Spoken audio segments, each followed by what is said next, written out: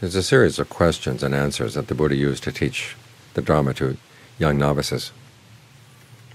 It starts with what is one, what is two, what is three, it goes all the way up to what is 10.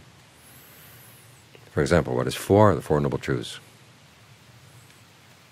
What is five? The five aggregates. 8, the Eightfold Noble Path. The most interesting answer, though, is what is one? And the answer is all beings subsist on food. And here when the Buddha says food, he means both food for the body and food for the mind. Food for the mind includes things like contact at the senses, consciousness at the senses, and intentions. Our mind feeds off of these things. This is why when people go into sensory deprivation tanks, the mind starts getting really weird.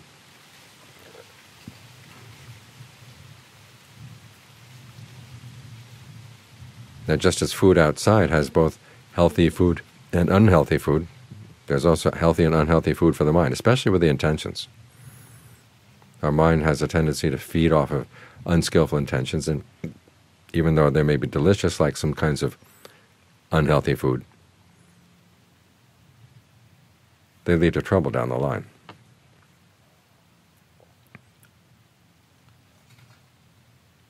So we have to learn how to eat properly by finding the right kinds of intentions. But even then, as long as the mind is in a position where it has to eat, it's going to suffer. As the Buddha said, suffering is the 5 clinging aggregates, and the word for clinging, upadana, can also mean to take sustenance, to feed. We're in a position where you have to feed on things no matter how good they are.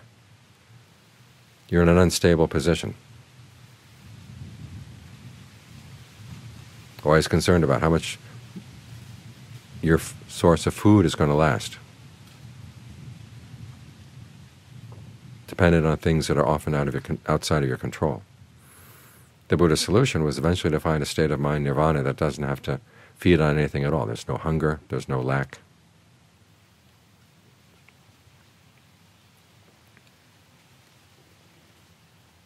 And when you don't have to feed, you don't have to hold on to anything, you no longer count as a being.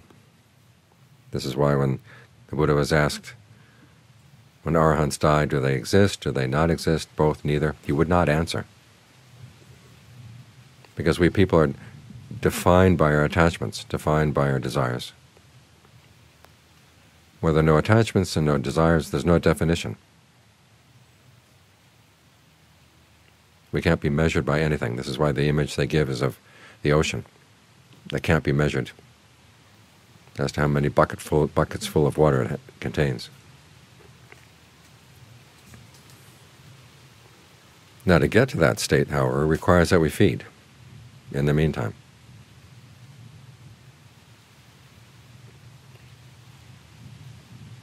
This is why when the Buddha talked about the practice as being like having a fortress at a frontier, and he compared various aspects of the practice to different things in the fortress, like mindfulness being the gatekeeper, persistence being the soldiers, discernment being the wall. He compared concentration to the stores of food kept in the fortress. When you get the mind to settle down and be with one object with a sense of pleasure, sense of rapture, that's food for the mind. Your gatekeeper of mindfulness can feed off of that. The soldiers, your persistence, can feed off of that. This is how they get their strength to keep going.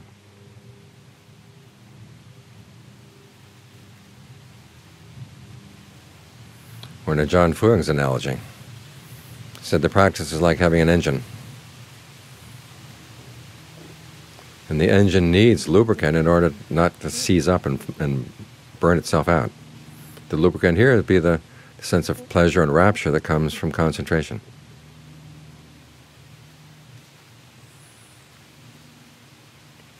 So the pleasure of concentration is a good thing. Sometimes you're warned that you're going to get stuck on it, you're going to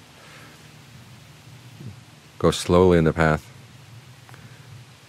And although the Buddha did recognize that it is possible to get so pleased with your concentration that you get lazy,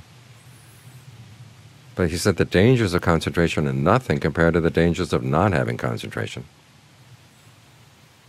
Because when you don't have concentration, then no matter how much you may understand the drawbacks of sensuality,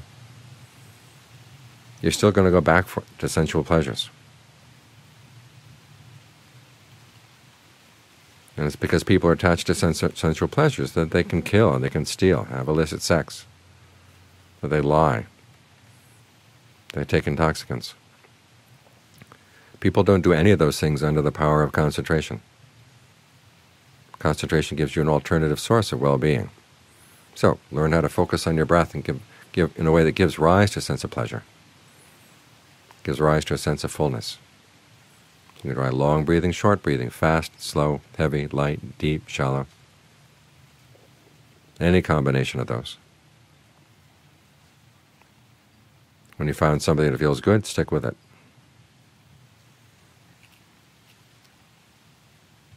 If it doesn't feel so good anymore, you can change. Keep on top of the needs of the body. And when you're able to maintain a sense of well-being, then you can let it spread. Think of the in and out breath connecting with the breath energies throughout the body. So your entire sense of the body gets fed with a sense of well-being.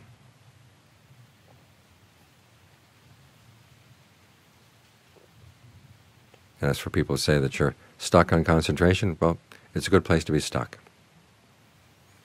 After all, the Buddha was in concentration when he gained awakening. So you've got good company. Simply be careful to know how to feed off of this pleasure.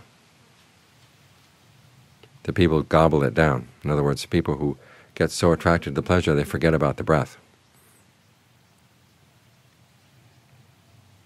That's what puts an end to your source of food. This happens all too often. You're focused on the breath, there's a sense of pleasure, and you just go for the pleasure, wallow in the pleasure. But the cause of the pleasure to begin with was the fact that you were focused on the breath. That's your foundation. When you abandon your foundation, the pleasure may last for a while, but then it stops.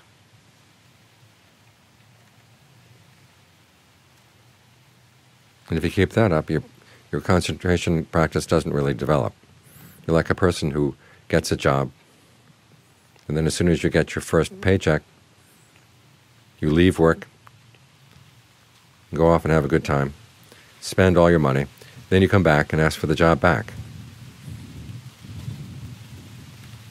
Now, assuming that the boss is a kind person who'll let you back.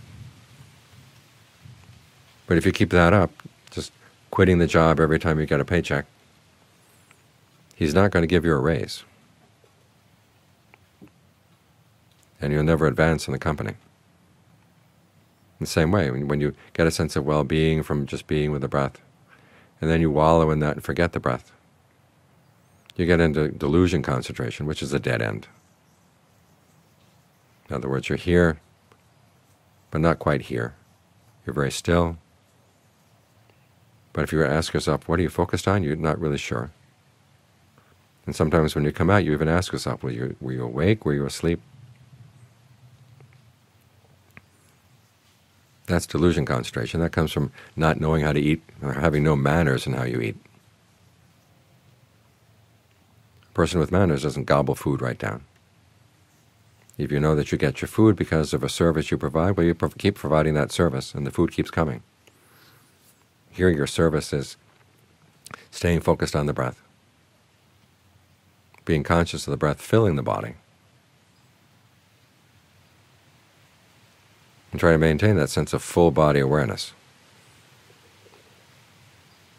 It takes work, but that's the work that you do in the sense of well-being that keeps you clearly there with the breath. Because as the breath gets more and more refined, if your range of awareness is small, then you disappear. It's like falling into an air pocket.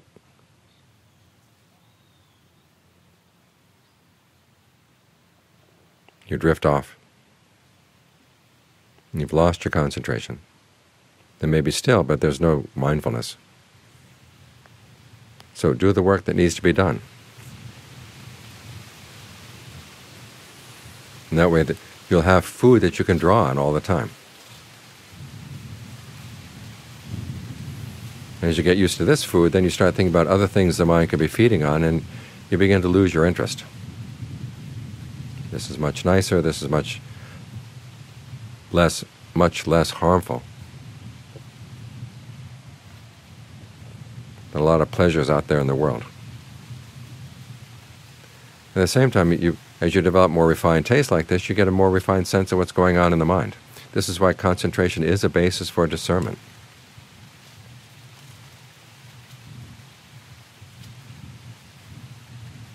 Because you have to be very careful not to be overcome by the pleasure,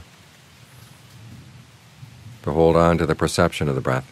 This gets you more and more sensitive to the process of perception, the process of thought fabrication in the mind. And you can begin to see how these things can contribute, even a sense of well-being like this, that can contribute to a little bit of stress.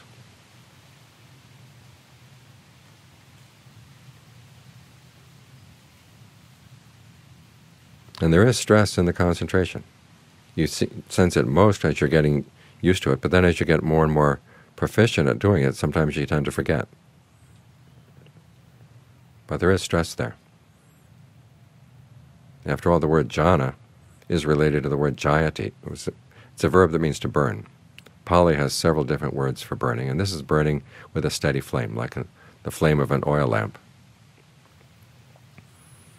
It's still, steady. You can read by it. Much better than you could read, say, by a bonfire. Bonfire, the flames are leaping around and flickering here, flickering there. It's hard to read by them. But when the flame is steady, you can read by it. In other words, you can read your mind. But still, it's burning. And John Lee says it's a cool fire, but still it's fire. You're feeding off a fire. And you remember the meaning of nirvana is the fire goes out.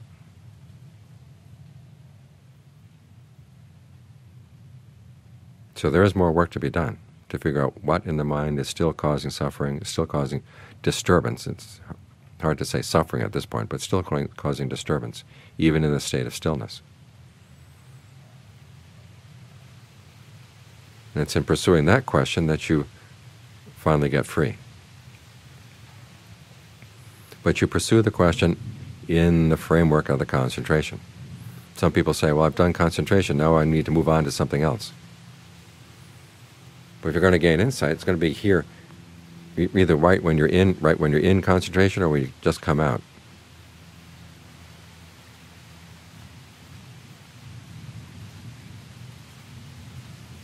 So give your concentration a lot of time. After all, it is the heart of the path.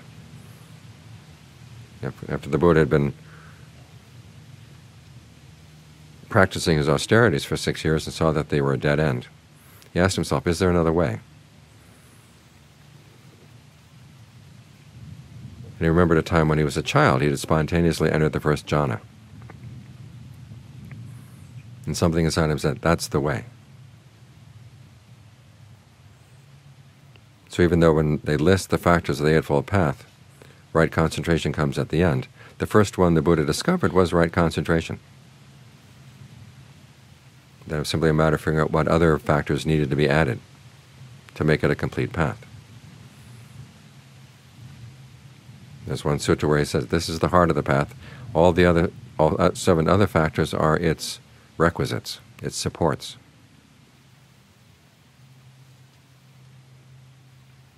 And as I said, it was right here where the Buddha gained awakening. His mind was in concentration. We know he gained awakening under the Bodhi tree, but that's far away.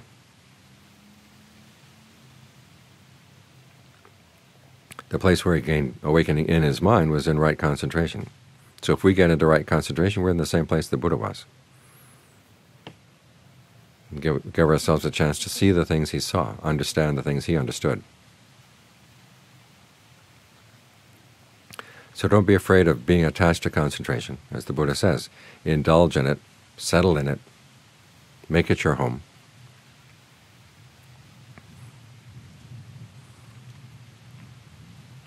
Just be careful that you have manners in how you feed on it. And otherwise it has no drawbacks at all.